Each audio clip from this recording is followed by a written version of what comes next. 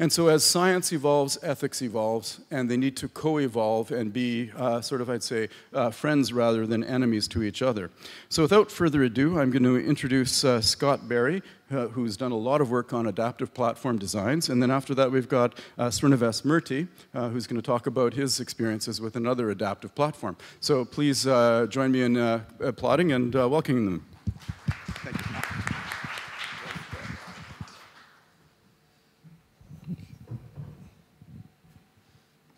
Well, thank you very much, Ross. Oh, do I have slides? Okay.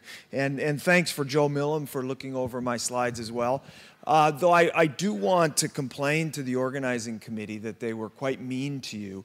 It's bad enough you invited a statistician, but you asked him to talk on day one after lunch, as though everybody needs their nap time. So a good time for a statistician to talk. Okay, so I'm going to talk to you about response adaptive randomization within an Ebola trial and talk about a new kind of trial. So don't immediately think, oh, I know what a platform looks like. I'll try to explain it to you. And as Ross said, I'm not an expert in ethics, so I'm going to bring a trial design to you, and I'm going to tee up questions and would love feedback. And of course, in the design of this, ethics was talked about quite a bit. Went into the design of the trial. So we're used to trials. When I talk about a one-to-one trial, we're used to a trial where we're really interested in a single question. Does treatment one work in this disease? We compare it to a control and we say treatment one works in this disease. We might do one-to-one randomization for a fixed number of patients, and we look at the data when the trial's over.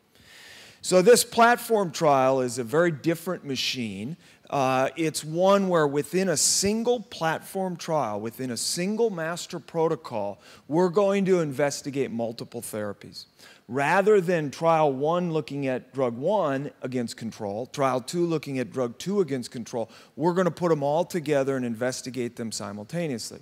We'll look at M trials at the same time. In the same trial, we'll randomize across them. Now, we can ask many more questions. We're interested, does drug one work? Does treatment one? Does treatment two work? Does treatment N work? Is treatment two better than treatment one in the setting? This is now referred to as a disease-specific trial. I'm not running a trial to figure out if drug one is safe and effective. I'm running a trial to figure out the best way to treat this disease. And I'm agnostic to what wins. Now, this is different than running a consortium where the consortium runs a protocol 1 and a protocol 2, and a patient comes in and says, I want to be in protocol 1. This is a trial where the patient enters into the protocol and the protocol assigns them a treatment. There's one protocol with multiple arms in the protocol. It's written in a modular fashion, so the protocol exists with no drug names in it. It describes what happens to the patients, what are the endpoints, what are the visit schedules. How do we randomize them to agents that are there, but it doesn't say what they are because they're plug and play as appendices to the master protocol. It may be that as the trial evolves, treatment one leaves. We find out it's not effective. It leaves the trial, and now we're randomizing to 2 and 3. And then in the middle of the trial, we had treatment 4. And this is the exact same protocol, and it evolves as we go, potentially as long as the need exists for the treatment of that disease. Hence the name Master Protocol. So this EV003 is an adaptive platform trial. It was funded by the Gates Foundation. And you saw a number of the collaborators involved in this. It was reviewed and approved by the Duke University IRB as well as the Sierra Leone Ethics Committee. I will say before I get on that this never enrolled a single patient.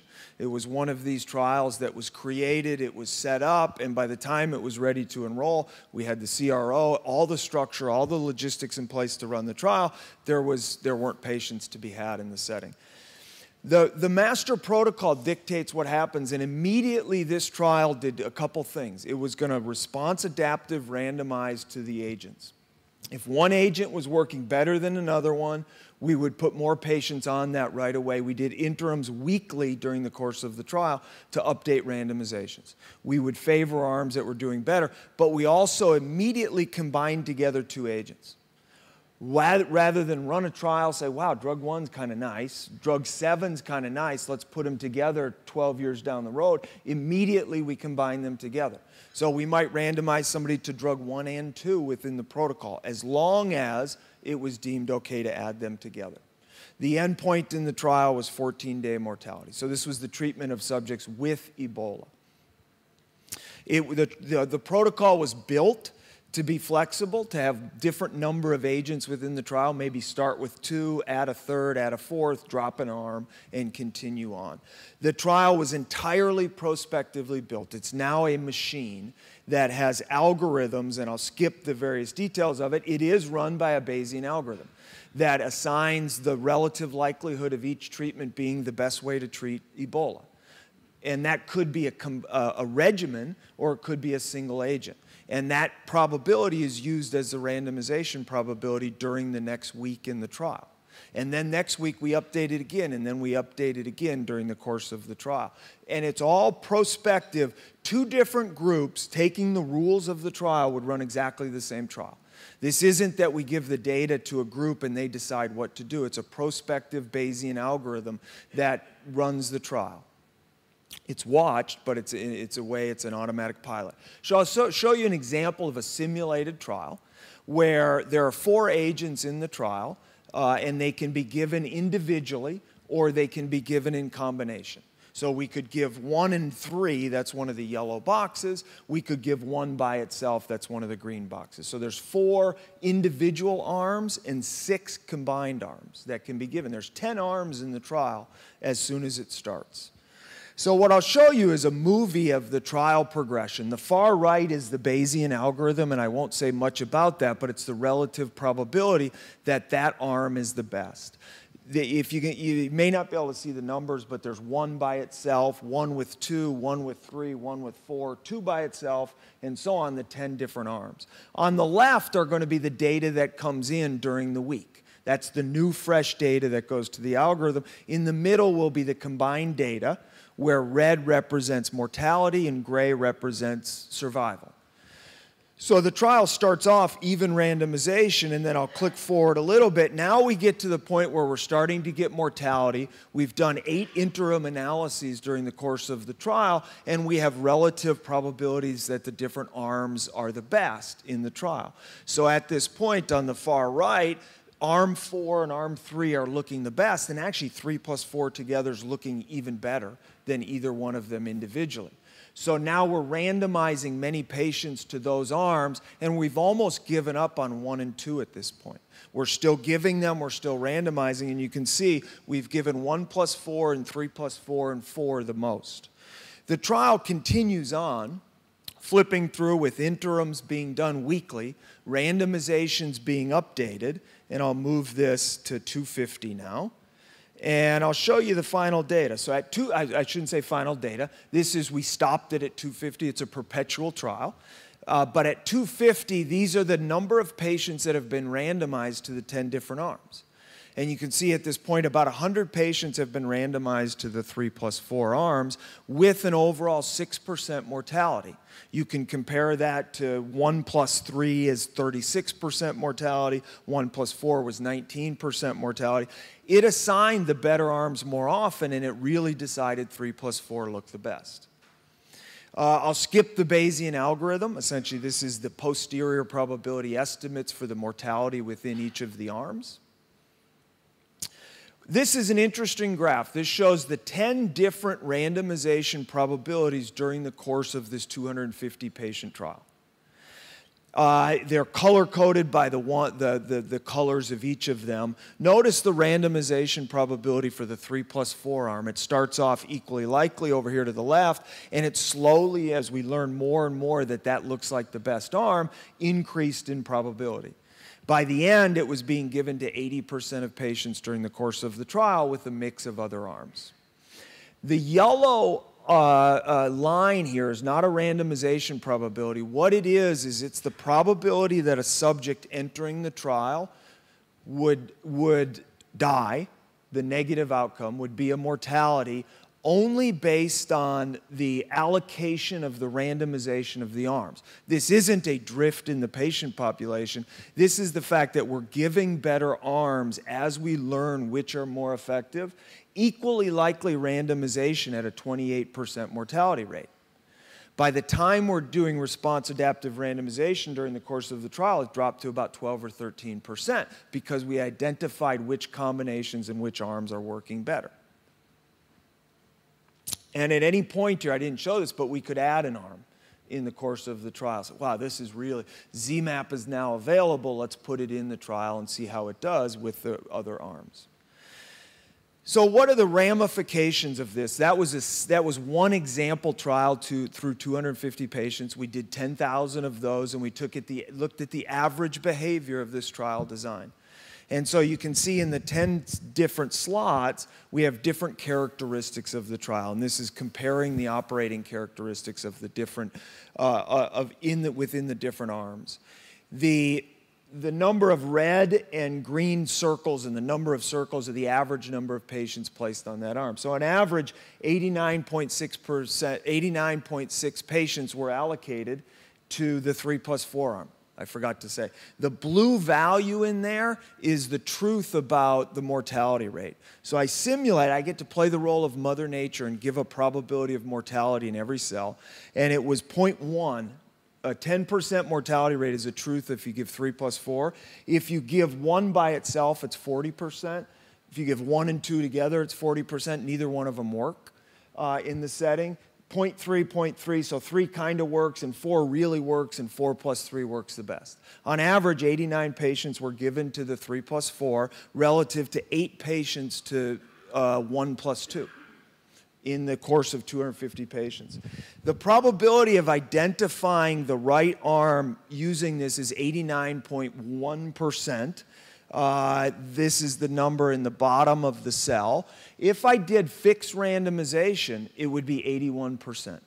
So I can cut in half the probability of not identifying that as the right one. So I have more precision because I can identify those that look good, put more and more patients on those arms, I'm more likely to find the right answer.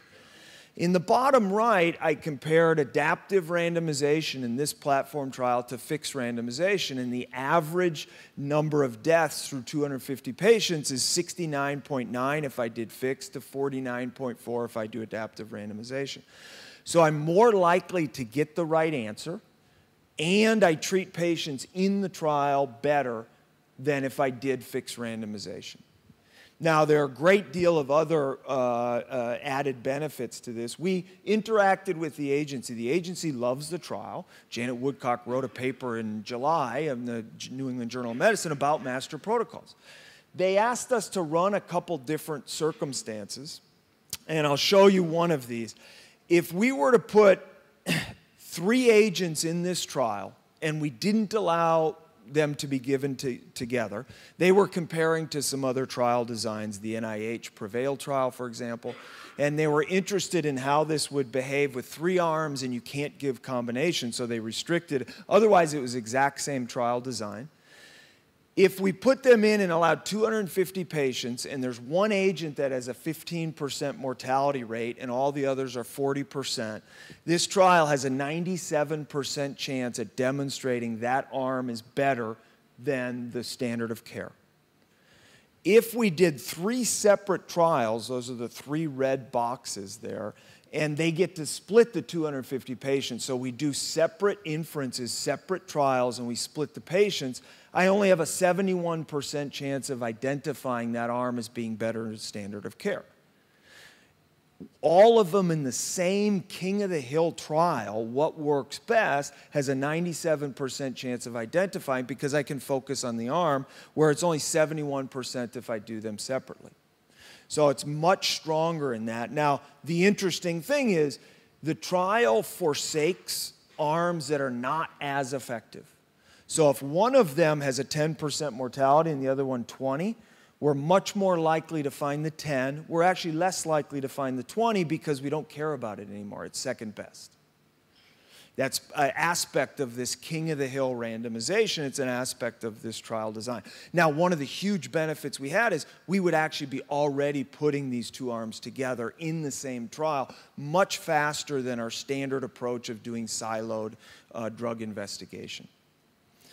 Okay, I forgot to say this as well, as the trial design was built within the construct of, do we have a standard of care in this setting? Is it ethical to have a standard of care? So we built the trial that we might have one, we might not. If there's a standard of care, 20% of patients were randomized to standard of care.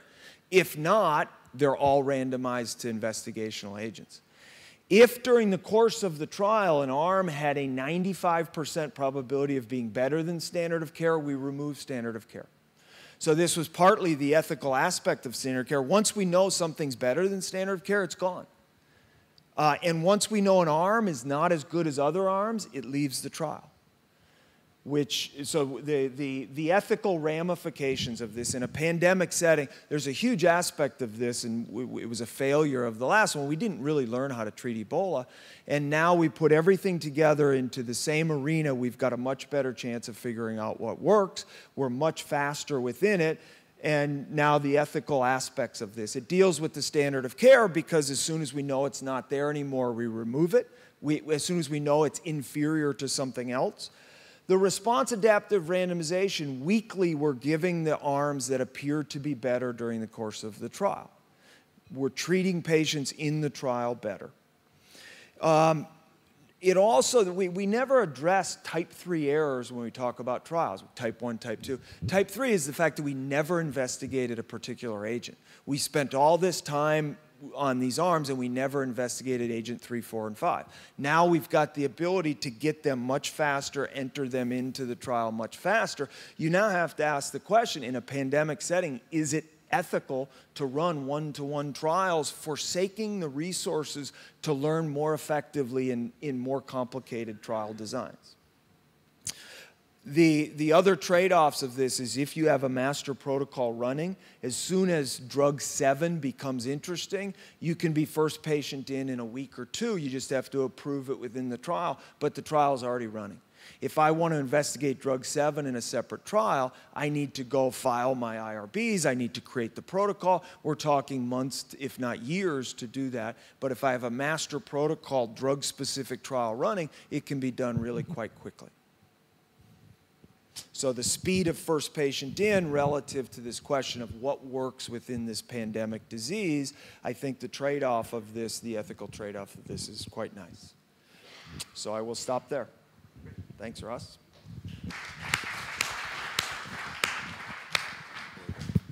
So we have time for a couple of questions. Yes, 1, 2, 3. So, yep. Gentleman there in the middle, then over to the right, and then to the back to Carla. It's nice to see people racing to you with a microphone, huh? Hi, thank you. That's really interesting. So I'm curious with the weekly interim analyses, and since you're now in a Bayesian framework, what threshold level of evidence do you need for licensure? Because in traditional trial designs, there's this clear cutoff that is predefined, whereas here, everything's a little more amorphous. So do you run the risk of saying, hey, we think we found the best combination of therapies, but we're actually not really sure that they work? And yeah, how do you stop the trial when you're doing this? Yeah, so that's a great question. It's actually what we talked about with the agency. The trial was never designed for licensure, but in order to attract sponsors into the trial, we want that to be an outlet, a potential outlet, so hence visiting with the FDA.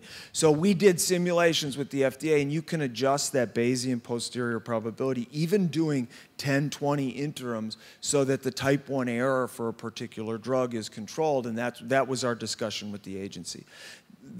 And so we ended up with a 99.2% probability in that trial for determining superiority of an agent relative to control, had an adequate control of type 1 error from the agency's perspective. One of the other really nice things related to this is that as soon as one of the arms demonstrated superiority to standard of care, we announced that to the world. Even though that's now being used in the trial and it may actually become standard of care within the trial, we can announce it immediately because of the weekly interim analyses. There's a question up here. Oh, Carla, you're third. So I saw you. We'll take 3 questions and then move to the next. Oh, well, 4.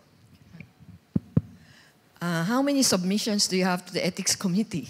Do you only have one protocol that you submit at the beginning and then you tell them these are the changes that you're going to adopt later, or every time you amend, because the current practice is every time you amend, you need ethics committee approval? What's nice is, so the weekly updates to randomization is not an amendment to the protocol. We said this is what we're going to do. All we do is enact it. Much like we stratify randomization. You don't tell an IRB that we hit the end of our randomized block and now we're doing another one. What we will go back when we add an arm. They approve the protocol without any drugs listed. And then when we say, aha, we've got a drug, we're putting it in, do you approve the drug? Because they've already approved the protocol. Now, drug 2 comes in, do you approve this drug being added to it? They can review the drug and the procedures around that, any specific exclusion criteria, because they've already approved the protocol. So every time a drug is added, yes, we go to IRBs.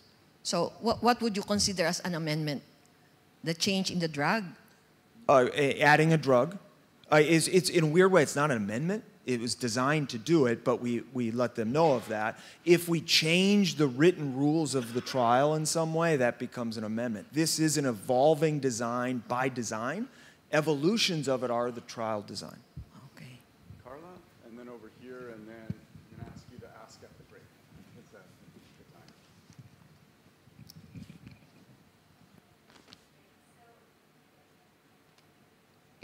There we go. So discussions about adaptive platforms are usually prefaced by a discussion about why we need to look into these novel trials. So because of ethical challenges, feasibility challenges, or acceptability challenges. And I like that you made like this sort of fresh presentation without starting there. So I would just, for clarification, I want to know, so is your claim that in the absence of those considerations about ethics, feasibility, or acceptability, strictly from a scientific perspective, an adaptive trial design is scientifically superior to yield the answer to the question, the research question more efficiently? Yeah, so it's absolutely. A fixed design is a subset of adaptive designs. You're going to find one more fact. In this case, there's many adaptive things being done. The ability to decide something superior weekly. But the changing in randomization probably is when you have more than 2 arms. If you have 2 arms, 1-to-1 is the best. But if you have more than 2 arms, you increase the inference ability, the power, the strength of the trial by doing adaptations. This isn't an ethical thing that we're asking people to suffer by doing the adaptive things, which obviously brings up the ethical question, is 1-to-1 ethical with more than 2 arms? It's less effective. You're actually asking patients to suffer if in 1-to-1, so it is inferentially stronger, yes. Okay, last question, sorry. Yes. I have a question for clarification. So interesting. First time I hear and understand so much about it. My question is about the threshold at which you decide that a specific arm should be taken out of the consideration. Do you consider it a minimum? Because especially in a disease where there's lots of variation, I can imagine that you want to avoid the risk of a chance removal of an arm just because it happens that a few patients respond very poorly. Yeah, so we do have a futility that an arm gets removed if it dropped below a certain %. What we do is we simulate these trials. So we build simulation of the trial design and we simulate under many circumstances to make sure we don't inappropriately drop it out. So we ended up with a 1% probability. If the probability it's in the maximum way to treat a patient drops below 1%, we remove it. And that had really good operating characteristics. But you don't have an absolute number threshold. For example, in the example of the modeling, you had 6 in one arm that was dropped out, whereas from a clinical perspective, I can imagine that 6 is a number that actually doesn't account for clinical variation. No, we did not have a minimum. By the way, there were 6 in 1 and 2. But 1 was also given by itself, 1 was given with 3, 1 was given with 4. So it wasn't adding to anything. Yeah. There were more than 6 before we gave up on 1. Okay. That was 1 cell. Yeah.